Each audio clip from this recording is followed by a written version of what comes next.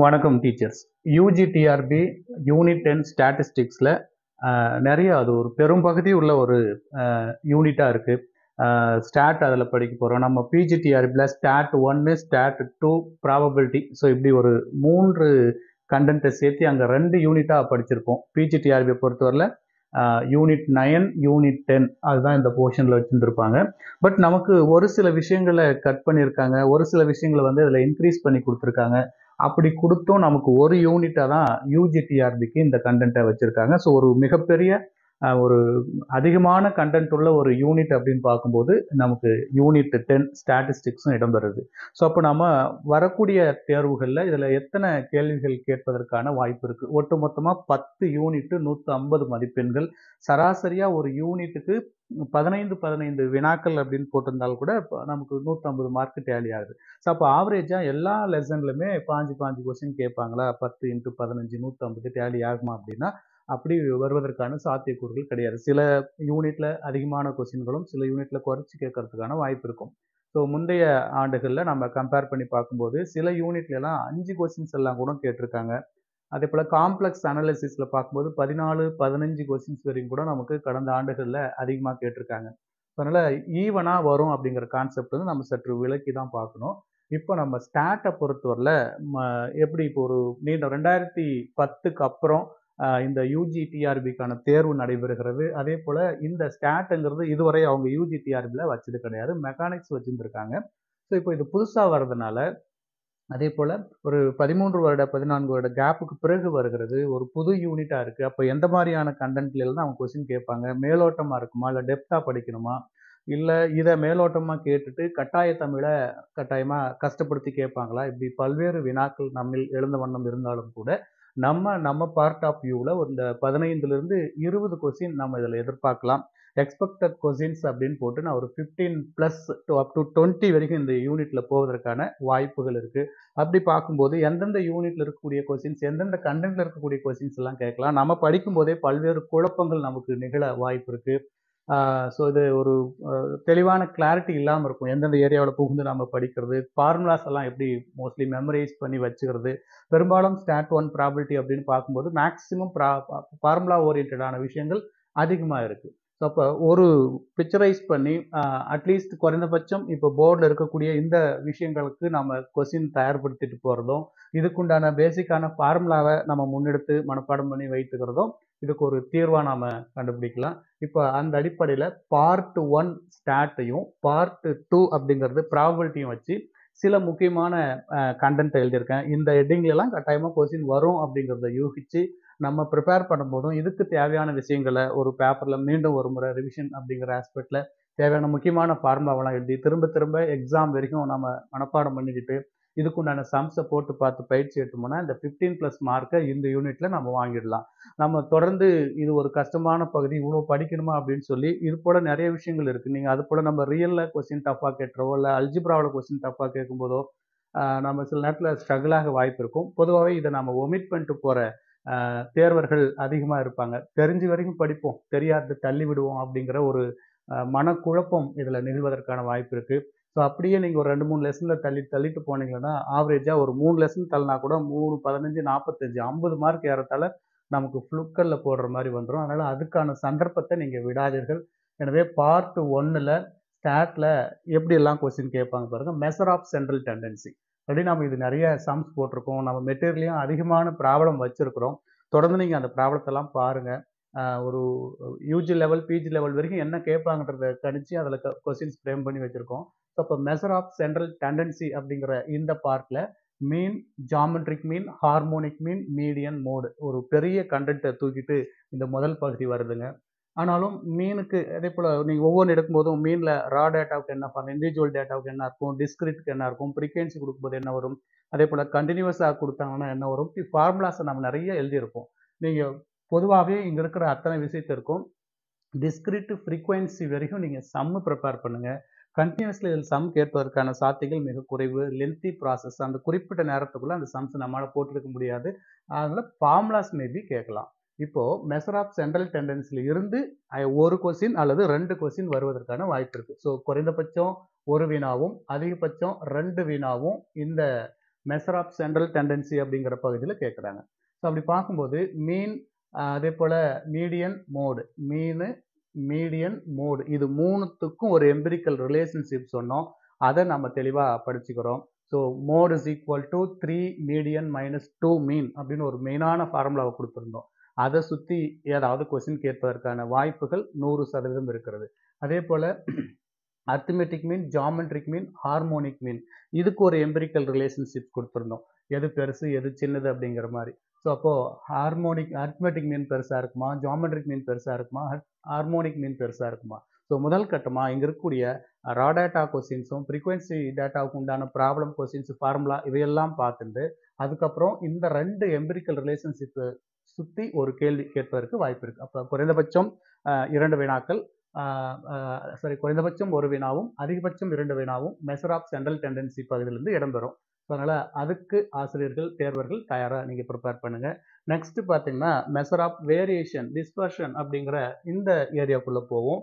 இதுலேயும் பாருங்கள், குவார்டரல் டீவியேஷன், மீன் deviation, standard deviation, இதுக்குண்டான empirical relationship கட்டாயமாக படிக்கணும். அதை சுற்றியும் ஒரு கேள்வி வருவதற்கான வாய்ப்புகள் அதிகமாக இருக்குது. மேபி இந்த 3 எம்பிரிக்கல் ரிலேஷன்ஷிப்லேருந்து என்னுடைய அனுமானத்தில் 2 கொஸ்டின்கள் வருவதற்கான சாத்தியம் அதிகமாகவே இருக்குது. அப்போ measure of வேரியேஷனில் குவார்டரல் deviation, mean deviation, standard டீவியேஷனுக்கான முதல் கட்டமான இண்டிவிஜுவல் டேட்டா ஃபார்முலாவையும், அதுக்கப்புறம் discrete data formula, continuous data formula முதல்ல எடுத்துருங்க. அதுக்கப்புறம் சம் போடுறதை பற்றி நம்ம யோசிப்போம். முதல்ல இங்கே இருக்கக்கூடிய அத்தனை விஷயங்களுக்கும் நீங்கள் ஒரு டேபிள் ஃப்ரேம் பண்ணி இதுக்குண்டான கேள்விகளை தயார்படுத்திக்காங்க. அதுக்கப்புறம் பாருங்க, மொமெண்ட் அப்படின்னு ஒரு ஏரியா கொடுத்துருக்கோம். மொமெண்ட்ஸை பொறுத்தவரையில் அபவுட் ஆரிஜன், அபவுட் பாயிண்ட், இந்த ஏரியாவில் கட்டாயமாக ஒரு கேள்வி கேட்பாங்க. அதுவும் first moment, second moment, third moment, fourth moment. First moment about mean is 0. Second moment வந்து நமக்கு என்ன கிடைக்குன்னா வேரியன்ஸ் கிடைக்கும். தேர்ட் மொமெண்ட்டுக்குள்ளே போனோம்னா மெஷர் ஆஃப் ஸ்கியூனஸ்க்கு ஹெல்ப் பண்ணிக்கும். ஃபோர்த் மொமெண்ட் வரும்போது மெஷர் ஆஃப் கர்டேசிஸ்க்கு அது உதவி புரியும். அப்போ அந்த பிரைமரியான ஒரு டேட்டாவிலிருந்து ஒரு கேள்வி இடம்பெறலாம். ஸோ அதனால் அதை பேஸ் பண்ணி வர்றது தான் ஸ்கியூனஸும் கர்டேசிஸும் அப்படிங்கிறதுனால இந்த ரெண்டுமே சேர்த்து ஒரே டாப்பிக்காக நான் வச்சுருக்கோம். ஸோ ஸ்கியூனஸில் கட்டாயம் கேள்வி வரும், கர்டேசிஸில் கட்டாயம் கேள்வி வரும். ஒரு கருவோட பீக்னஸ் எப்படி இருக்குது, பிளாட்னஸ் எப்படி இருக்குது அப்படிங்கிறத உணர்த்துறது தான் கர்டேசிஸ். அதுபோல் ஸ்கியூனஸ்க்கும் நம்ம செப்பரேட்டாக ஃபார்முலா கொடுத்துருக்குறோம். ஸோ அதனால் இந்த 2 பகுதியும் சேர்ந்து குறைந்தபட்சம் 1 வினாவும் அதிகபட்சம் 2 வினாவும் இடம்பெறுவதற்கான வாய்ப்பு இருக்கிறது.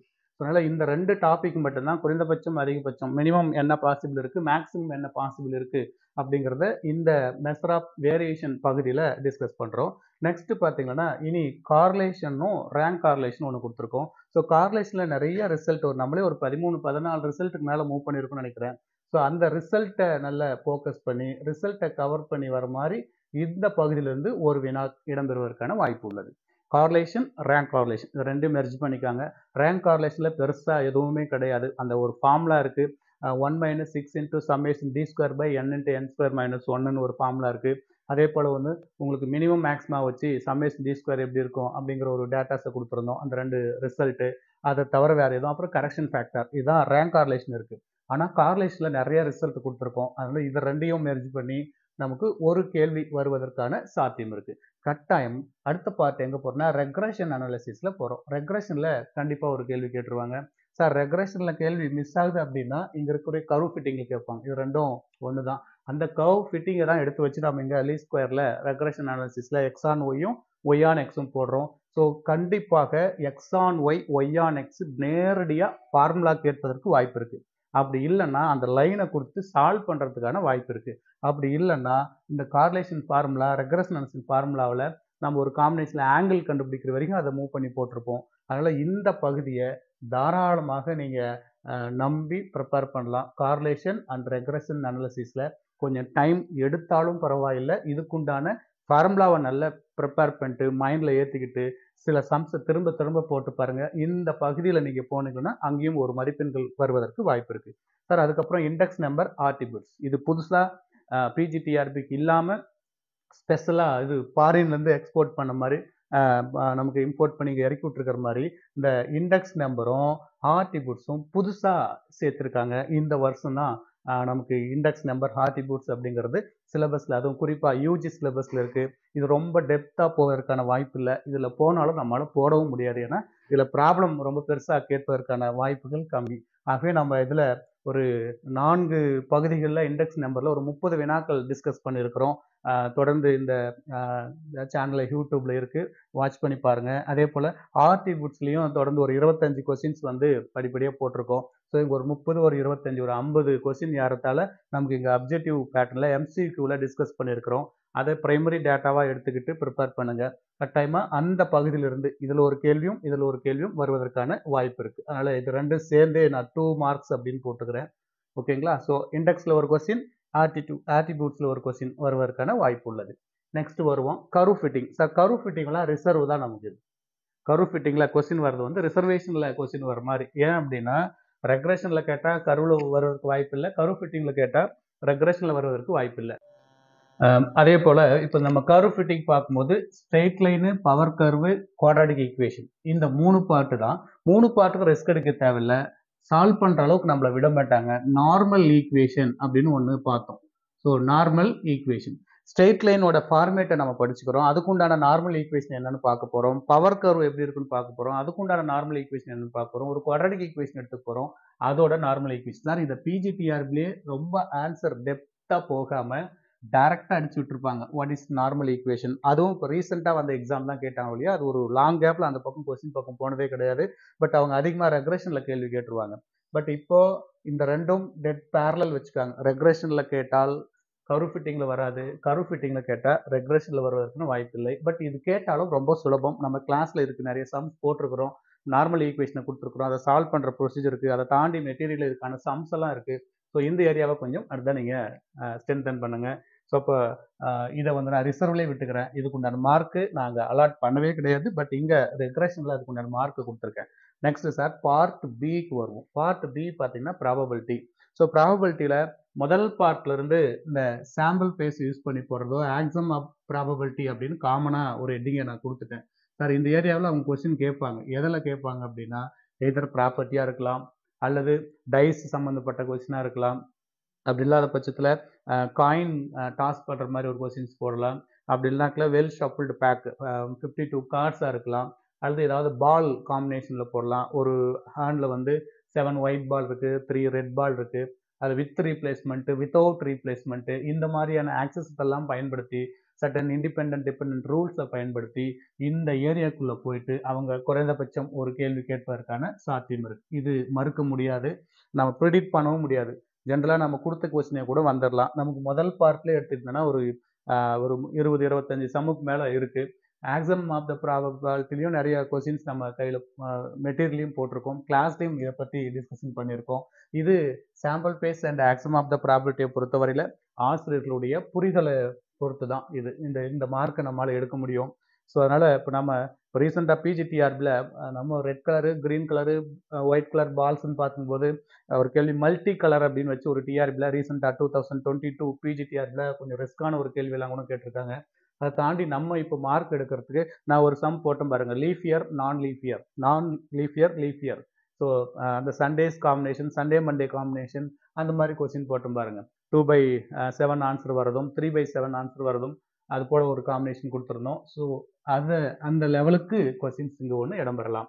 அடுத்து sir conditional probability, probability of A on B R probability of be on a, இதை பயன்படுத்தி வரக்கூடிய ப்ராப்பர்ட்டிஸ், ப்ராப்ளம்ஸ் நம்மளும் ஒன்று பார்த்துருந்தோம். ஃபாதர், மதர், டாட்டர்னு ஒரு எக்ஸாம்பிள் சம்ஸ் எல்லாம் கொடுத்துருந்தோம். ஸோ அந்த பேஸில் அல்லது டைரெக்டாக ஃபார்முலா பேஸில் கொஸ்டின் வரலாம். இதில் ஒரு கொஸ்டின் கண்டிஷனல் ப்ராபபிலிட்டியில் ஒரு கேள்வி வருவதற்கான வாய்ப்பு இருக்கிறது. அதை தாண்டி பார்க்கும்போது இந்த தியரம்ஸ் ரெண்டில் ஒரு தியரம் வருதுங்க, அதில் மாற்று கருத்தே கிடையாது. Poles inequality for union, poles inequality for intersection, இது ரெண்டையும் திறம்பட வாட்ச் போயிட்டு போனால் இது ரொம்ப தெளிவாகவே இருக்குது. அந்த தியரம் நம்ம கிளாஸில் கொடுத்துருக்குறோம். பேஸ் தியரமும் கொடுத்துருக்குறோம். பேஸ் தியரம் வேணும் அப்படின்னு நமக்கு டோட்டல் ப்ராபபிலிட்டினா என்னென்னு தெரிஞ்சிருக்கணும், அதை தனியாக கிளாஸில் நடத்திருக்கோம். ஸோ எனிவே இந்த ரெண்டு தியரத்துக்கு உண்டான ஸ்டேட்மெண்ட் அவங்க கொடுத்துட்டு நமக்கு நேம் கேட்கறதுக்கான வாய்ப்புகள் அதிகமாக இருக்குது. சப்போஸ் அதில் மிஸ் ஆனதுன்னா தான் நம்ம ப்ராப்ளம் இதில் ப்ரிப்பேர் பண்ணிட்டு போனோம். ப்ராப்ளம் ப்ரிப்பேர் பண்ணுறது கூட நம்ம +2 ரேஞ்சில் இருக்கக்கூடிய, +1 இருக்கக்கூடிய ப்ராப்ளம் எல்லாம் இது குறிப்பாக இந்த பேஸ் தியரத்துக்கு ப்ரிப்பேர் பண்ணுங்க அப்படின்னு சொல்லி கொடுத்துருக்கோம். ஸோ முடியாதவர்கள் அட்லீஸ்ட் குறைஞ்சபட்சம் இந்த தியரம் நேம்ல தியரமாவது ப்ரிப்பேர் பண்ணிட்டு போயிடுங்க. நெக்ஸ்ட் பார்த்தீங்கன்னா random variable probability of mass function, probability of density function அப்படின்னு சொல்லி ஒரு 2 ஏரியாவை இங்கே வச்சிருக்கிறோம். Probability of mass Hyder probability of density function இந்த ஏரியாவிலையும், அதே போல் moment generating function and characteristics function இது ரெண்டும் சேர்ந்து அதை சால்வ் பண்ணுறது. ஸோ ஒன்றுக்கு இன்டகிரேஷன் பண்ணணும், ஒன்றுக்கு சம்மேஷன் எடுக்கணும். சுலபமான ஏரியா தான் இது. கொடுத்துருக்கிற சம்ஸை மட்டுமாவது குறைந்தபட்சம் நீங்கள் ஃபார்முலாவை படிச்சுட்டு இந்த ஏரியாவை ஃபோக்கஸ் பண்ணுங்கள். இதுலேருந்து ஒரு மதிப்பெண்கள் வருவதற்கான வாய்ப்பு இருக்குது.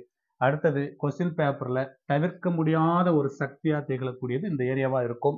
ஸோ நீங்கள் வந்த பிறகு அதை நல்லா ஃபீல் பண்ணலாம். கொஸ்டின் வந்த பிறகு ஸோ மேத்தமெட்டிக்கல் எக்ஸ்பெக்டேஷனை பொறுத்தவரையில் அதுலேருந்து கேள்வி வருவதை தடுக்கவே முடியாது.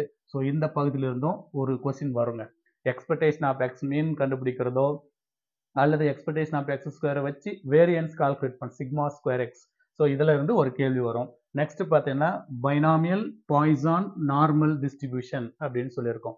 ஸோ இதில் அவங்க ஃபார்முலா கேட்கலாம், சம்ஸ் கேட்கலாம், அல்லது மீன் மீடியன் மோடு கேட்கலாம். உங்களுக்கு ரொம்ப சிரமம் அப்படின்னு பார்க்கக்கூடியது இந்த 3 ஏரியாவை நீங்கள் ஃபார்முலாவை பார்த்து பயப்படலாம். பட் பயம் அவசியம் இல்லைன்னு நினைக்கிறேன். ரொம்ப டெப்த்தாக நம்ம நிறையா ஃபார்முலா கொடுத்துருப்போம். நீங்கள் படிக்க வேண்டியது என்னன்னு பார்த்துக்காங்க. மீன் படிங்க, மீடியனுக்கான ஃபார்முலா படிங்க, மோடுக்கான ஃபார்முலா படிங்க. இதில் எல்லாத்துலேயும் போயிட்டு இந்த SK formula, measure of skewness எப்படி கண்டுபிடிக்கணும், மெஷர் ஆஃப் வேரியன்ஸ் எப்படி கண்டுபிடிக்கணும், மெஷர் ஆஃப் கர்டேசிஸ் எப்படி கண்டுபிடிக்கணும், இந்த ரேஞ்சுக்கு உண்டான ஒரு செட்லேயும் குறைந்தபட்சம் இந்த 6 ஃபார்முலா மட்டும் நீங்கள் எடுத்துக்கிட்டால் கூட போதுமானது தான். எது மீனு, மீடியன், மோடு, ஸ்கியூனஸ், கர்டேசிஸ், அதுக்குண்டான வேரியன்ஸ் இந்த ஃபார்முலா மட்டும் இந்த 1, 2, 3க்கு ப்ரிப்பேர் பண்ணுங்க போதும். அதுக்குண்டான சம்ஸை எளிமையாக இருக்கிற சம்ஸை பாருங்க போதும். ஸோ இந்த ஏரியாவில் கொஸ்டின் வர வாய்ப்பு இருக்கு. அதே போல் டெஸ்ட் ஆஃப் சிக்னிஃபிகன்ஸில் அதுவும் தவிர்க்க முடியாத சக்தி. குறிப்பாக அது கொஸ்டின் அவுட் பண்ணுற மாதிரியே நான் அவுட் பண்ணுறேன் பாருங்க. H0, H1, type 1 error, type 2 error. இதில் இந்த 4ல் ஒரு கேள்வி இடம்பெறுவதற்கான வாய்ப்பு இருக்கிறது.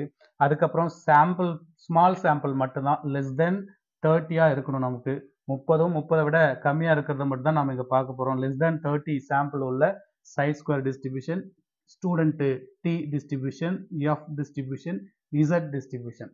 இதில் கொஞ்சம் குழப்பங்கள் நிகழும்.